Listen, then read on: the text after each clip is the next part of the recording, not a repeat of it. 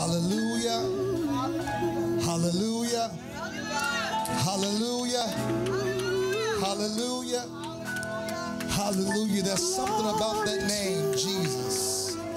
Demons still tremble at the name of Jesus. Bodies are still healed by that name. Souls are still saved by that name. There's something about the name of Jesus. The songwriter said, it's the sweetest name that I know. There's something about the name of Jesus. There's something sweet about the name of Jesus. There's something strong about the name of Jesus. There's something mighty about the name of Jesus. Come on and help me lift up the name of Jesus in this place. Come on, help me lift up the name of Jesus. Come on, help me lift up the name. Come on, it's been a year since we've been together.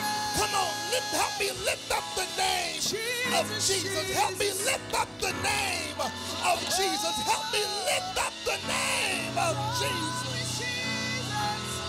Come on, it's been a year since we've been together. It's been a year since we've been together. Sandra was here March the 15th. I'm no longer here, but you and I are here. Help me lift up the name of Jesus. Help me lift up the name of Jesus. Hallelujah. Hallelujah. Come on, come on. Come on, that's a good place to worship right there. Come on, come on, come on. Lift your voice like a trumpet. Come on, lift your voice like a trumpet. Come on, lift your voice like a trumpet. Lift your voice like a trumpet. Hallelujah. Hallelujah. Jesus. Hallelujah. Hallelujah. Hallelujah. Hallelujah. Hallelujah. Hallelujah. Hallelujah. Glory, glory. Hallelujah. Hallelujah. Hallelujah. Hallelujah. Yes, Lord. Hallelujah. Thank you, Jesus. Thank you, Jesus, Thank you, Jesus. for your goodness, for your kindness, for your mercy. And for this, we give you Yes, Lord. praise. Thank you, God. Father, here we are a year and 3 weeks later. Even the small numbers back together again.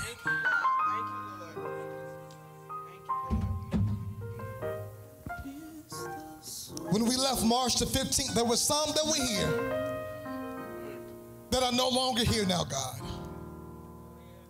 But Father, we tell you, thank you. Thank you, Lord. Thank you.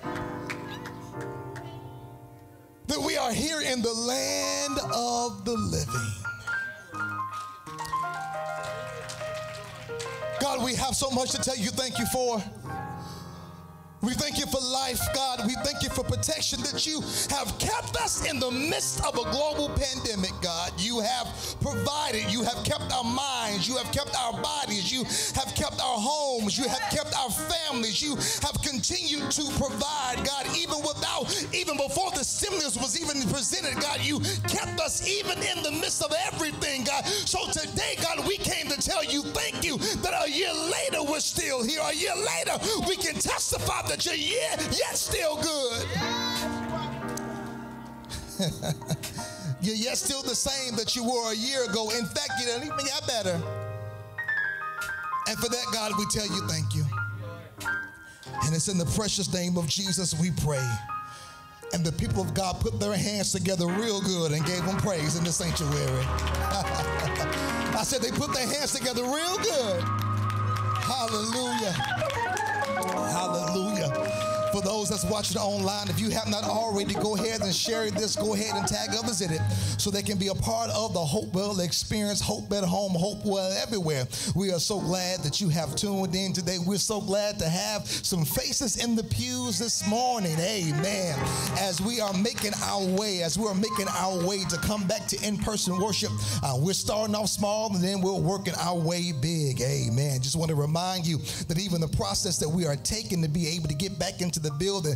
I don't want you to feel some type of way about it. I know some folks don't want to register for service, but just keep in mind that we're doing this for our safety. We want to make sure that we all stand as safe as possible. This is not to annoy you, to irritate you. I know the whole idea of registering to be in church, I know it seems a little wild and crazy, but this is just our temporary, everybody say temporary. Temporary. This is just our temporary format of worship. It is not going to be like this forever. Amen. It is not going to be like this forever, but we want to be able to stay as safe as possible. For those online and those in the pew, can you help me praise God for our team, our volunteers, our ushers, our parking lot team, our media team, our music ministry. Amen, amen, amen. This process, our dance ministry that ministers so beautifully this morning. Amen. This could not be a process without our reentry team and all of our volunteers. And we have spent months in planning and meeting and talking and meeting and talking and meeting some more. Amen. Putting together the best plan as possible so that we could be able to start making our way back into the building. This is a tedious process. This is a tedious work, but I thank God for our Director of Administration, Sister Marilyn Ross, amen, and her team, amen. She's been the glue that has brought all these things together. Our reentry team, I thank God for them and all of those that have been helping in this process to make this dream a reality.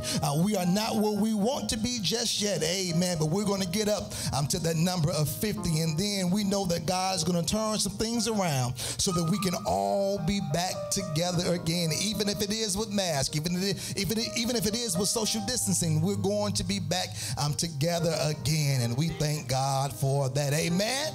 Amen. I know I might be getting on your nerves already. Just bear with me. It's been a whole year since I've worshiped with my family. We've done it at home, of course, but it's been a whole year and 3 weeks since my girls, amen, First Lady and the Swim Sisters have been in the building. Can you all help me praise God for the First Family? Amen. The First Lady and the Swim Sisters. Amen. Amen. I am so grateful. So grateful that they are here with me today. Amen. I'm glad to see y'all faces, but I'm glad to look over to my left and see the Swim Sisters and my wife. Amen. Here to hear Daddy preach. Amen. I thank God for that. Go with me to your Bibles. There is a word from the Lord. Matthew chapter 27, just one verse. Verse 51. Matthew 27 and 51. This is Resurrection Sunday, amen. Yes, where we celebrate the death, the burial, and the resurrection of our Lord and Savior Jesus Christ. Matthew chapter 27, verse 51. It's been a year since I said this. If we can stand for the reading and reverence of God's word, amen. Amen. I just like to see you stand. Praise God. Amen. I've been holding it in for a whole year. I get to say it, and people actually stand up. Praise God. Matthew 27 and 51, New Living Translation says this. At that moment, the curtain in the sanctuary of the temple was torn in two. From top to bottom, the earth shook, rocks split apart. At that moment, the curtain in the sanctuary of the temple was torn in two. From top to bottom, the earth shook, and rocks split apart. God, we thank you for your word now. We know your word in itself is life-changing when we apply it. So I pray that we would take the principles of your word, God, and apply it to our lives, that we may see fruit, God, but not just that. I pray that as we come to your word, God, that we'll come thirsty, ready to be filled, Lord God. I pray, Father God, that when we come to your word, Lord God, that we will find out something more about you that we did not know and fall in love with you all over again. In Jesus' name we pray, amen, amen, and amen. I want to use for a title this morning, The Day Everything Shifted. The Day Everything Shifted. I was overwhelmed with joy yesterday as I was running some errands. I was on Oakland Street here in Carbondale, and I was so elated that I was actually able to get down the road. If anybody knows, you've been riding around town a little while over the past few months, there has been major construction going on Oakland Street. Every time I go down that way and I'm like minutes away from my final destination, I'm met with a roadblock. I'm met with a sign saying to be able to reroute and go around another way. I got kind of confused, Dr. Kimbrew, because I'm trying to figure out what in the world are they fixing on this road now? Why are they continuing to have construction on this road, Brother Jimmy? I'm trying to figure out, what are they fixing? What is the issue? Do we need to call some folks from St. Louis or a bigger city to come in and fix the problem? Because they're continuing to have road construction. They're continuing to have signs up saying reroute. And you don't know road rage until you're almost fingertips away from your destination and you're having to go around a back road, having to go around a block, 2 blocks, 3 blocks, trying to get to where you have to get to, and you get so frustrated. Maybe it's just me. Pray God helps me with my road rage. Maybe it's just me, but you're just trying to get there, and you get irritated that you almost want to change your mind and just say, forget it, I'm going to go ahead and go back to where I want to go back to, because I'm tired of seeing these routes saying reroute. Go around this way, take this way, turn left here, go around the valley, come up the bridge, and then never to get to your place. And then as you're driving, you get to your place, but then you forget why you're even there. Been so overwhelmed with frustration in trying to get there. But as I rolled down Oakland Street yesterday, oh my goodness, I was glad and excited to see that now a shift has taken place and now I have direct access. I don't have to go around the bridge. I don't have to go under the valley. I don't have to go around the corner. Now I'm able to get right to my destination. I pray that as we look at the life and burial, and as we look at the death, the burial, and the resurrection of our Lord and Savior, Jesus Christ, I pray that we never get so familiar with this story that it loses its effectiveness. I pray that we never get so familiar, because here's the reality of the fact. Every struggle of every preacher and pastor on Resurrection Weekend is, how do I tell the same story every year in a new and fresh way that will captivate the pew? How do I tell the story fresh and new every year that people won't get bored and think, well, I've already heard that already? May we never, as believers of our Lord and Savior Jesus Christ, get so comfortable and get so familiar with the death, the burial, and the resurrection, the story of the death and burial of our Lord and Savior Jesus Christ, that it loses its power and its effectiveness, that even though Easter is just once a year, we ought to be celebrating this thing every day when we wake up and realize that he died so that you and I could be able to live. We ought to get excited every day when we realize that when we were yet still sinners, that Christ died for us. We ought to get excited and be glad that now I got a high priest that makes intercession on my behalf, that now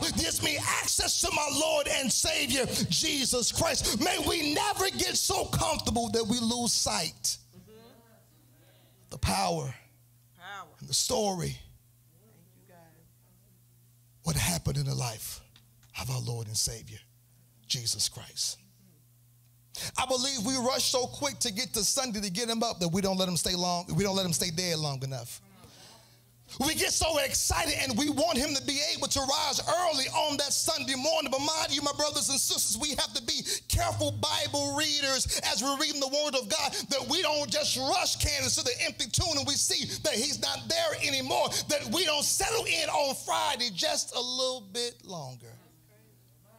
It's there, here in Matthew chapter 27, that Matthew shares his account of the death of our Lord and Savior, Jesus Christ. He's there on the cross between two thieves for something that he did not even do. He's mocked, beaten. People are teasing him and said, hey, if you're the real Savior, if you're the real man, go ahead and save yourself. In fact, don't just save yourself, but go ahead and save the rest of us that are up here hanging as well. If you are who you say that you are, then get yourself down. And when you get yourself down, get me down too. Theologians say that as he was on his way to the cross, that mockers literally spat on him. They had the crown of thorns on his head that they pressed into his skull. Theologians say that while he's there on the cross, nails in his feet, nails in his hand, every time he took a breath, it put more pressure on his body as he hung there. It's during that time where he renders the 7 sayings, where he's giving out ministry, where he's giving out lessons, even as he's dying. Y'all shout right there. That even as he's on the cross dying, he gives ministry and words for us to be able to live by. He says, All right, come on. He says, mother, behold your son. Son, behold your mother. He says, Father, into my hands I commit my spirit. He says, it is finished. He says, Eli, Eli, sabachthani, why hast thou forsaken me? He takes the time to preach as he's dying. Yes, come on. He's there on the cross, down there suffocating. Each time he takes a deep breath. It could have been his last breath, but he kept giving out ministry. He turns to the thief on the cross and he says, today, without new membership, today, without the right hand of fellowship, today, without the preacher shaking the preacher's hand, you will be with me in paradise. Come on. He's mocked, Thank you, God. yelling at him. They used his words against him. They said, you said that you were going to tear down this temple and build it up in 3 days, but look at you up here dying. A villain's death. He looks down. Verse 45 says that at noon, there's darkness on the face of the earth. Y'all heard what I just said. It's noon, 12 noon. In the middle of the day, Mother Simon, and darkness went around the whole land till about 3 o'clock. And at 3 o'clock, Jesus calls out with a loud voice, Eli, Eli, sabachthani. Why hast thou forsaken me? For the first time in his life, Sister Ross, he feels abandoned by his daddy. Come on now.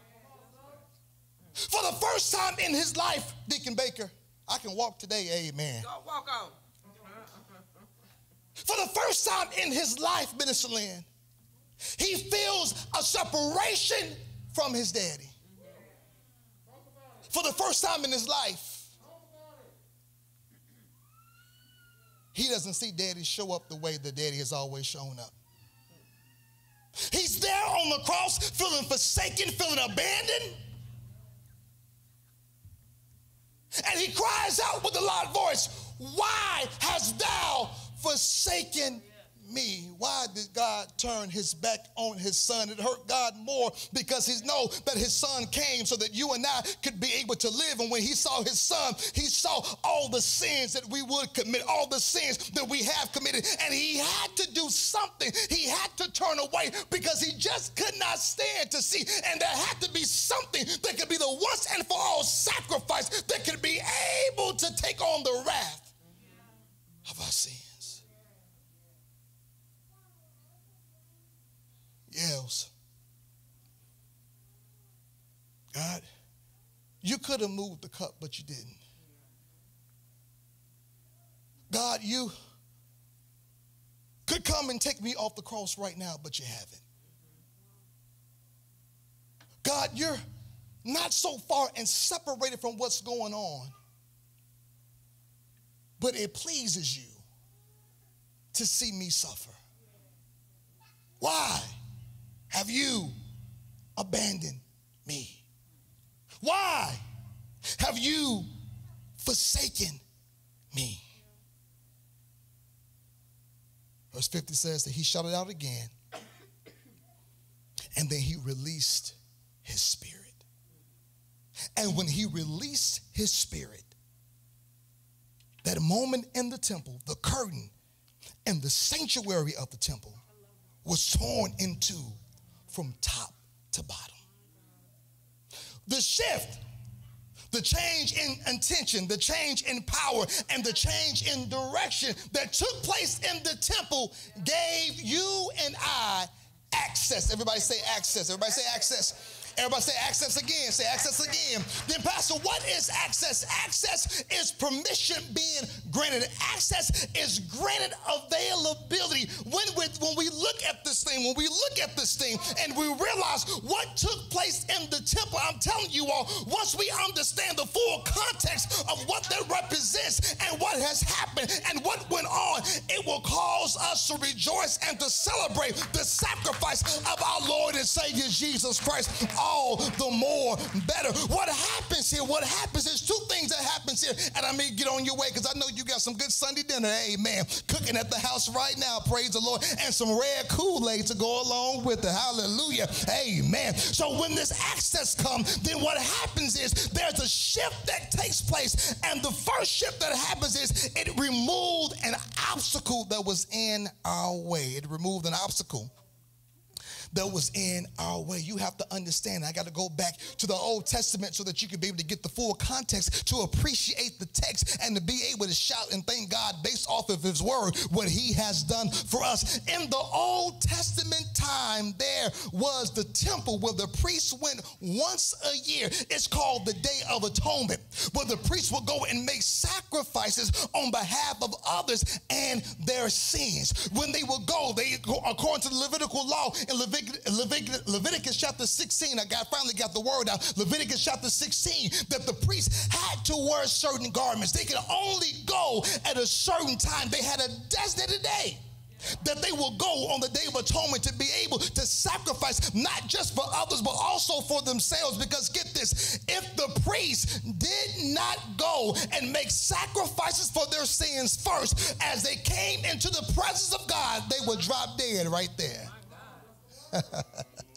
They would drop dead right there. They would drop dead right there. They had bells and different things on their clothes because folks will realize, hey, if we don't hear them bells anymore, then we know somebody was not right with God. And they dropped dead right there on that day. The temple then was at a place to be able to play. It was at a place to just go and hang out at. When you went there to the temple, you had to be about your Father's business. If you had not been consecrated as a priest, you had no business going into the temple on behalf of the people to be able to make any type of sacrifice at all.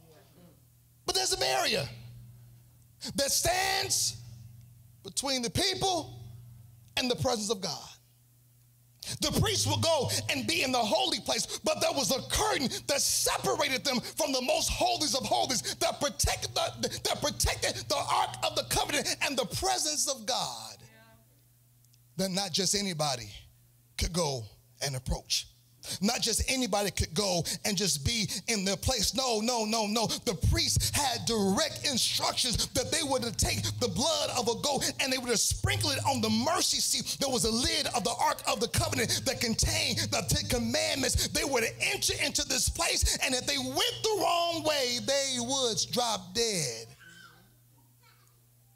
And everything that you saw from the temple gave the impression that you had to stay far, far away. Not just anybody could go into the presence of the Lord. So if you sin, me being your priest, you would have to come and confess your dirty laundry to me. Oh, God. And then I would go on your behalf with a sacrifice, asking for forgiveness for your sins. Oh, goodness. Okay, let me paint the picture. You had to come and tell me everything you have been doing all year. Everything you done did, if you want a forgiveness. And it will be my job to go on your behalf to plead with God and offer the sacrifice so that you could be forgiven of all of your sins.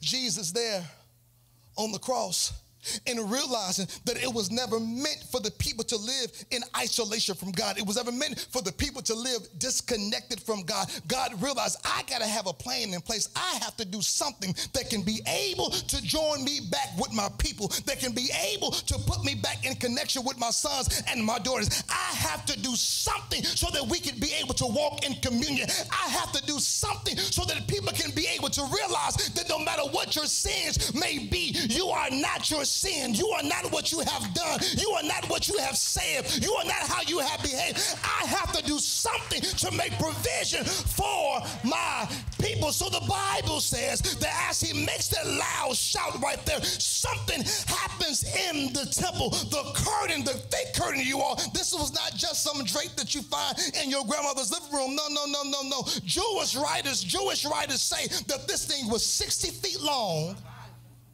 20 feet wide, and it was woven and handcrafted to the thickness of a man's hand. Get this, it took up to 300 people in order to be able to carry it. This was something. That was a big deal. This was something that was a barrier between God and his people. What obstacles has the Lord already made provision for to remove that we're still hanging on to? What obstacles, what barricades are standing in our way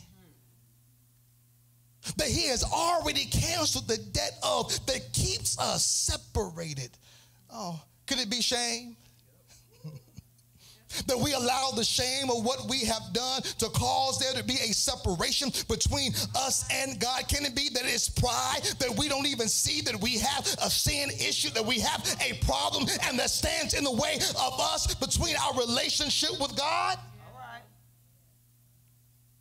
Could it be that we've talked to too many folks and haven't talked to God enough about the issues in our life, and it serves as an obstacle that gets in our way? Jesus there on the cross, when he spoke up and cried out one last time, the temple was torn in two from top to bottom. There is no way no man in the human hands could be able to destroy the curtain. And God had did it in such a way from top to bottom to let folks know this was not done by man, this was done by me.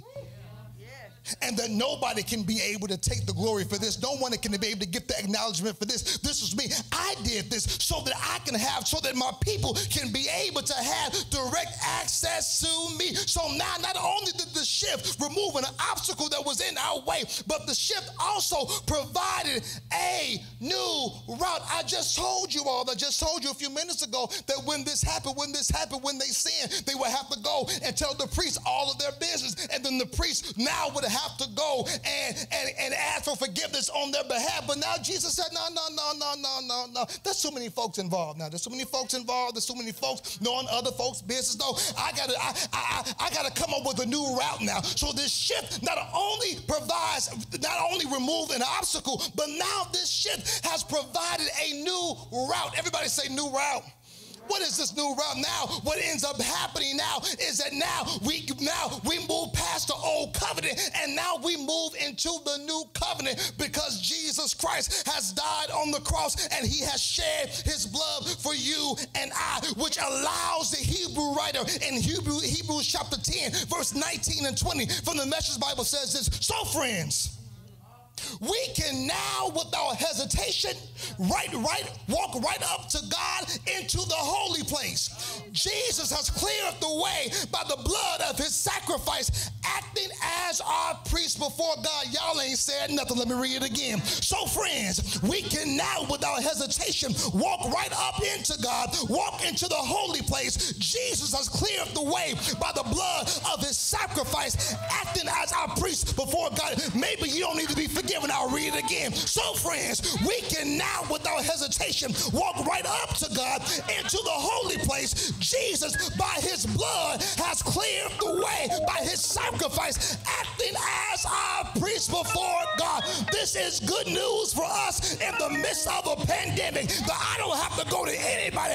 I have direct access. In fact, I have an escort, and this escort is called the blood of Jesus that goes before me and gives me access to walk into his presence with boldness, with confidence, and say, Father God, here I am, all my flaws and all. God, forgive me of my sins. Oh,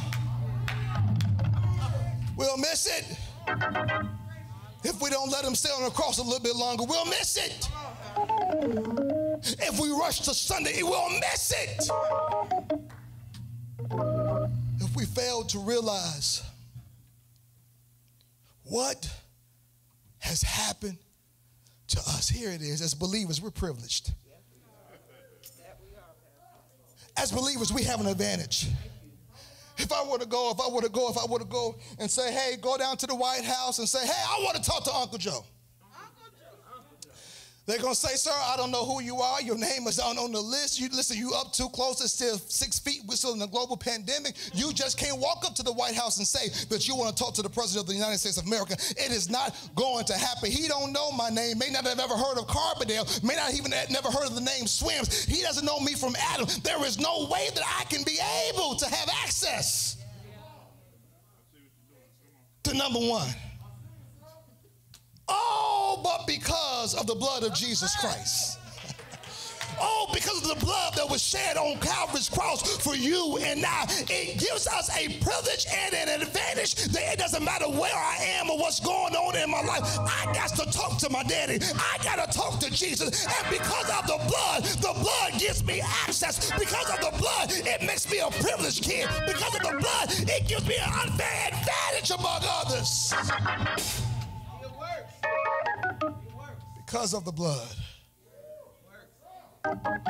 we have a new way. We have a new way.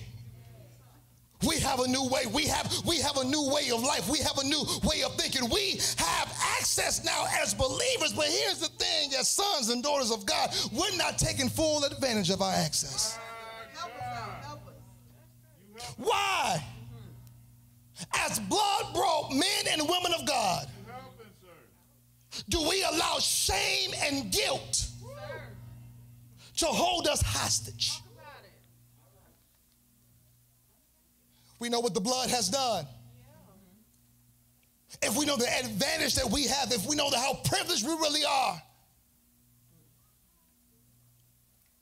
we will allow what others say about us and our sins to live in our heads too long.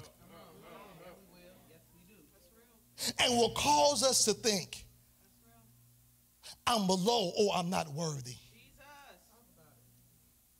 It will cause some to think that in a few minutes as we get ready to take communion that I'm not worthy to partake in the Lord's body and his blood. It will cause some to think because of what I've said, because of what I've done, because of how I have behaved, I don't have the right to go before my Heavenly Father.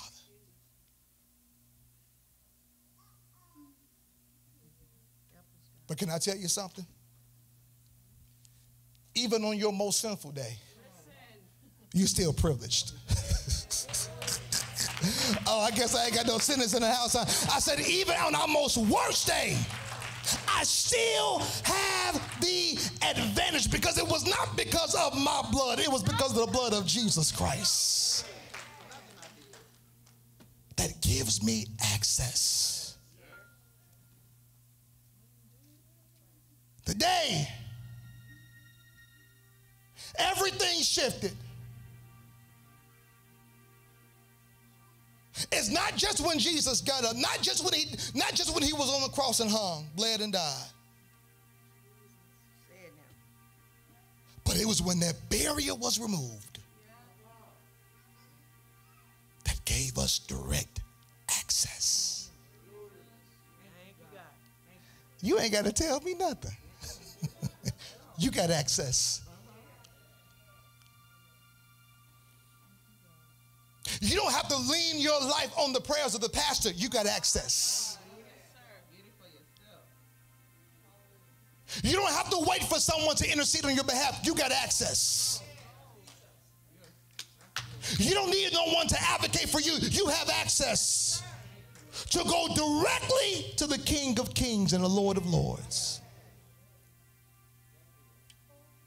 That's privilege.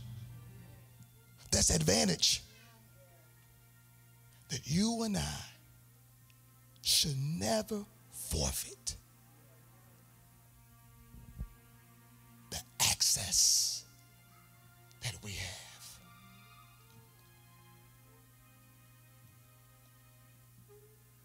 Have you ever just been minding your own business?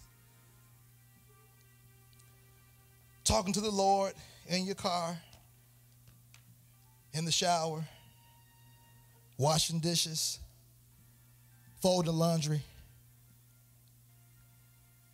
You may have been going to God just talking to him, just in general. But all of a sudden, that thing got good to you. And the next thing you know, your hands done went up. Tears rolling down your face. You darn near have to pull over in the car because you just can't keep it all together. Why? Because you didn't have to wait until you got to a certain place. You created and made space right where you are. Because when you have access, it's not a place. It's space. Y'all messed up right there. When you have access, it's not contingent upon a place, but it's space that you create all right where you are. Over the past year, we have not been in the sanctuary, so we may access and we use our access and our advantage right where we were. We were in the bedroom in our roll with our do-rags and buttons on, and we said, God, I thank you for another day.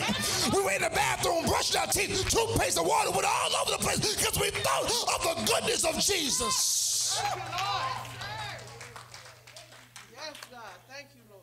My access is not dependent on the place. It's all about the space that I create. I can be in the cubicle with my AirPods on and forget where I am and just go into worship. Yes, sir. Because I realize my access. I realize my privilege. I realize the advantage that I have. And I'm using it.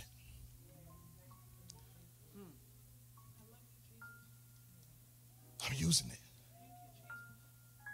I'm using it.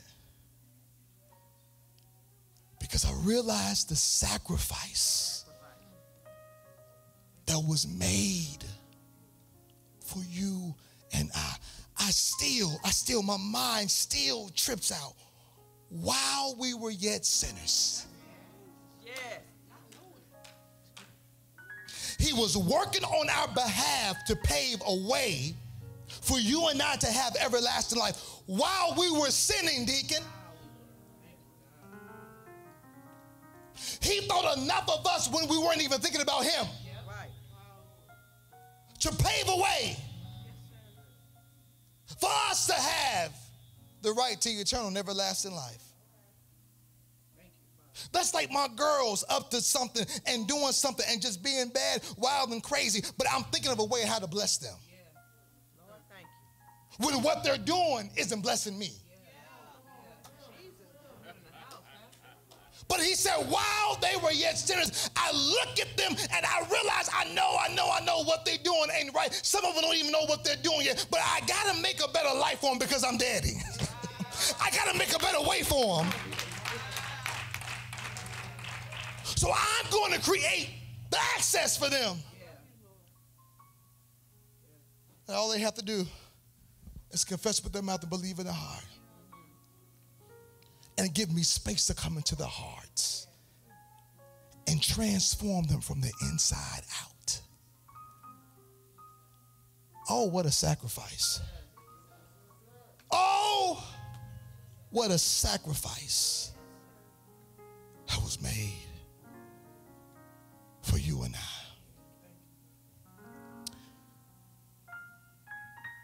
Let's get out of the mindset that, oh, I'm just going to think about the resurrection once a year. No, this should be an everyday thing, baby. That we realize because he died, I get to live. Because he died, I don't have to walk around condemned. I don't have to walk around damned and shamed. That's why as we get ready to get our communion together, that's why whenever we eat of this bread and drink of this cup, whenever we eat of his body and drink of his blood, it should be a moment of gratitude. It should be a moment of reverence. If you don't have one, just lift your hands. Our team can get you one if you don't have a communion. I know growing up, at Maranatha Bible Baptist Church, 6740 West North Avenue, Chicago, Illinois, 60639. The Reverend Presley Wright Jr., founder and pastor. You know, that's how you used to do back in the day when you go to a guest church in the afternoon, they ask you to stand up and you gave your whole church history pretty much. But Pastor White did not joke around when it came time for communion. That if you had an ought with your brother or your sister, he would admonish us before you come to the Lord's table. He would say, get that thing right. Get it right. He would highly encourage us, husbands and wives, parents and children, if you have an issue with each other, get it resolved before you come to the table. Maybe it wouldn't all be resolved by the time you came to the table, but acknowledge that there's something wrong at least. And make ways to deal with it after church.